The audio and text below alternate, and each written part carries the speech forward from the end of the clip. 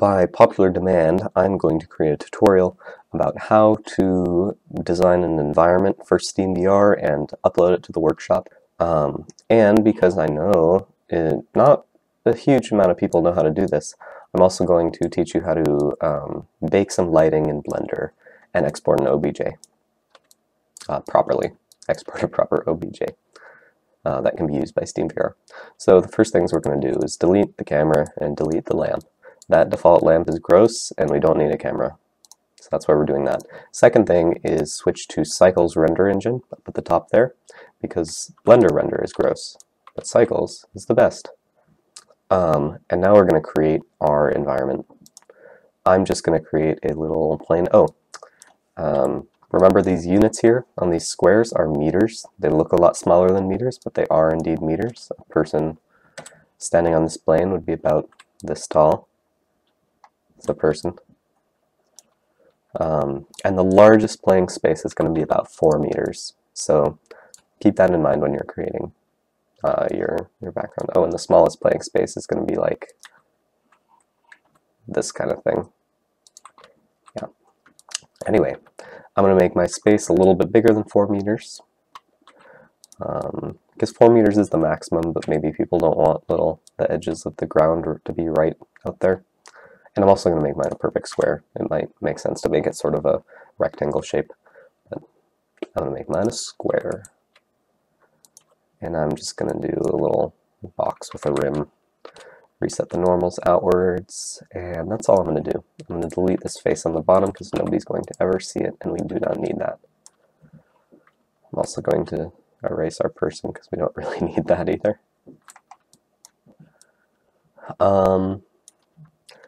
And then you can press Shift-Z to look at what your area will look like rendered.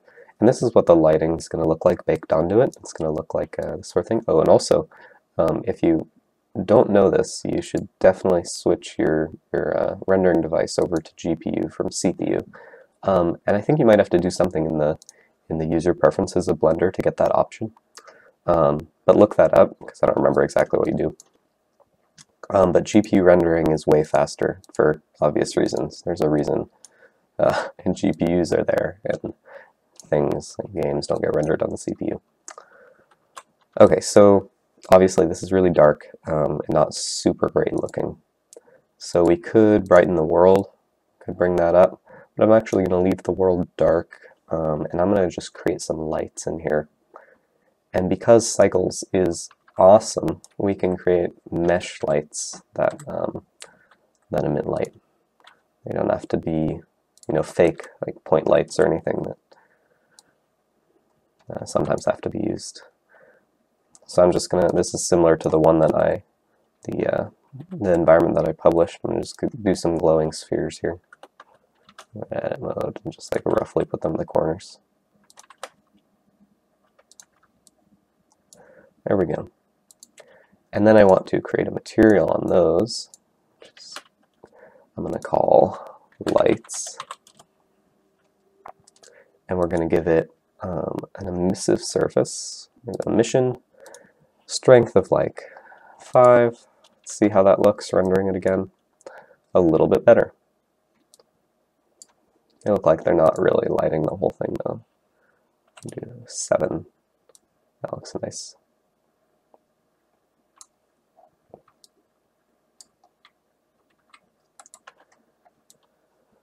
Alright, and then this just like boring flat plane here is not very interesting underneath your feet.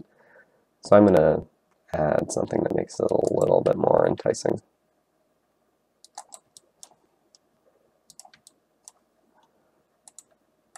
I'll grab the checker. I wonder if I can do the checker deselect here.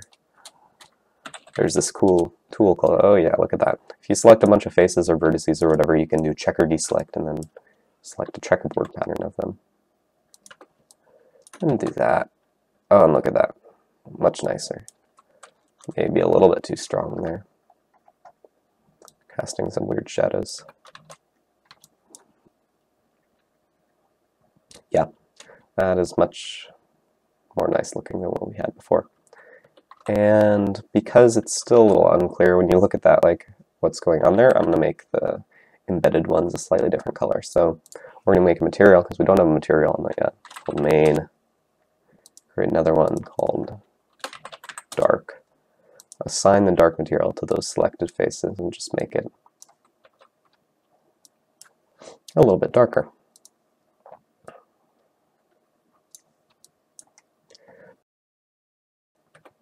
Alright, there we have our sort of chessboard playing area pattern.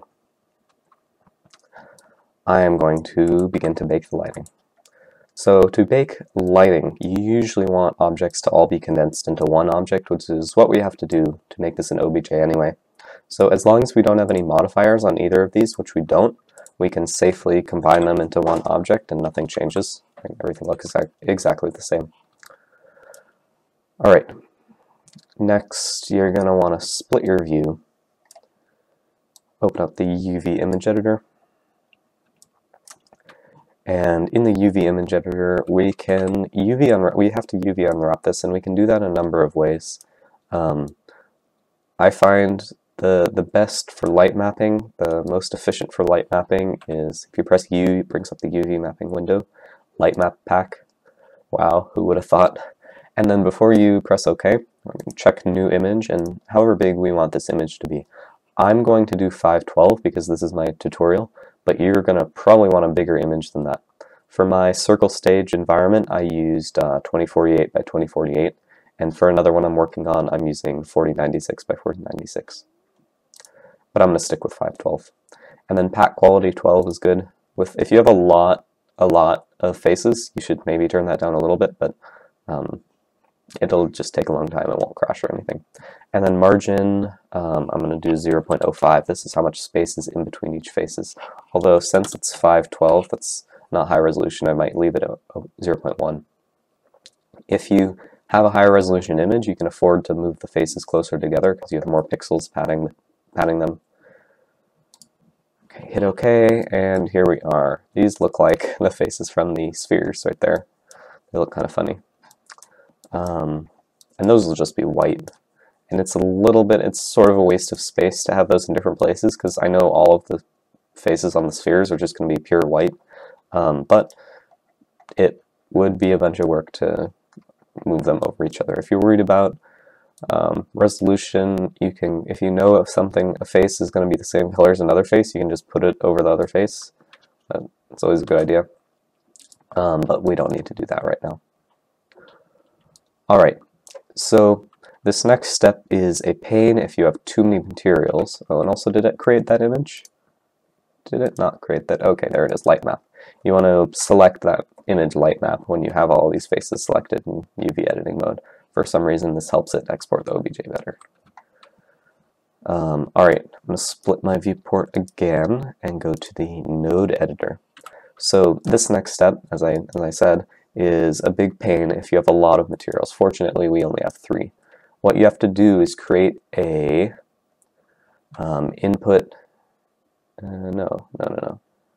texture node, and select that image, and make sure this node is the only one selected in this material. Then you can copy it, Control-C, Control-V it into here, make sure it's the only one selected, and repeat with all of your materials. This tells Blender Cycles that that's the texture you're going to bake this material to when it's time to bake. Oh, and guess what? It's time to bake.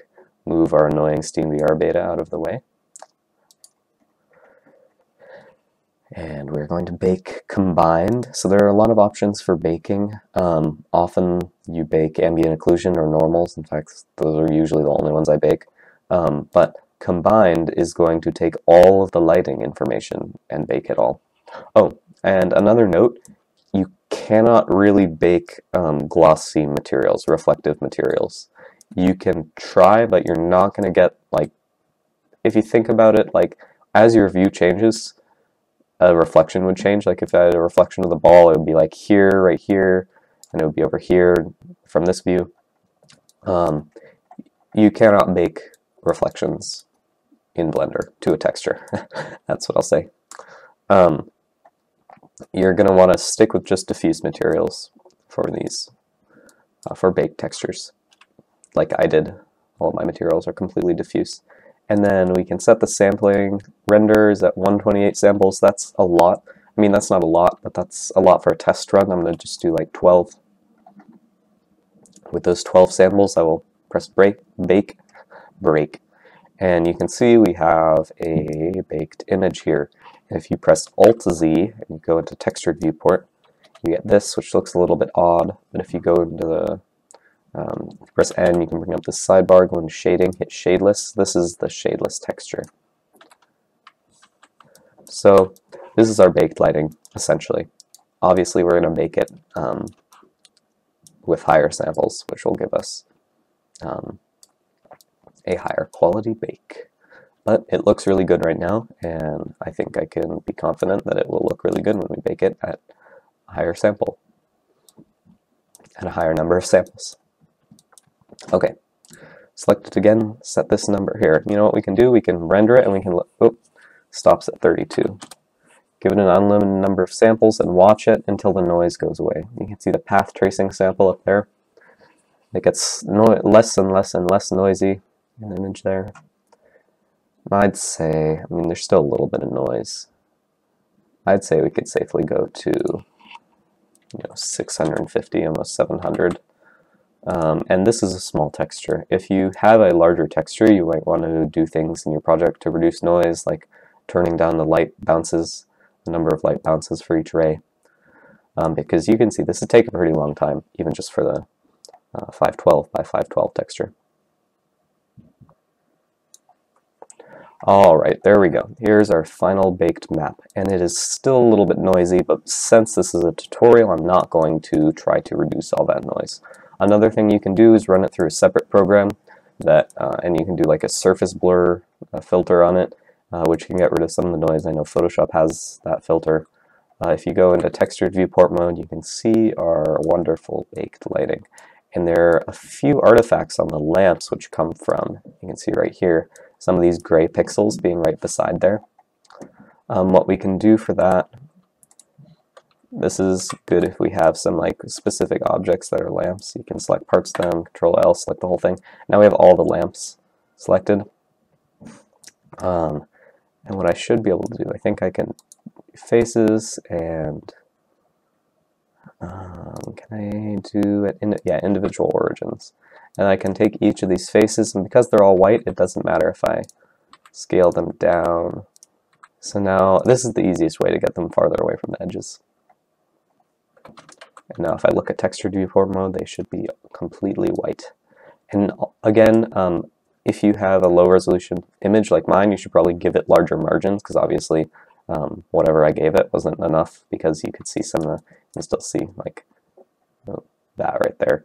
There's a little bit of, and there's some of that stuff here too. So just give it a larger margin, and that will go away. All right. The next step with our created environment is to export it to an OBJ that SteamVR knows how to use, which is a little bit daunting because SteamVR gets a little confused sometimes.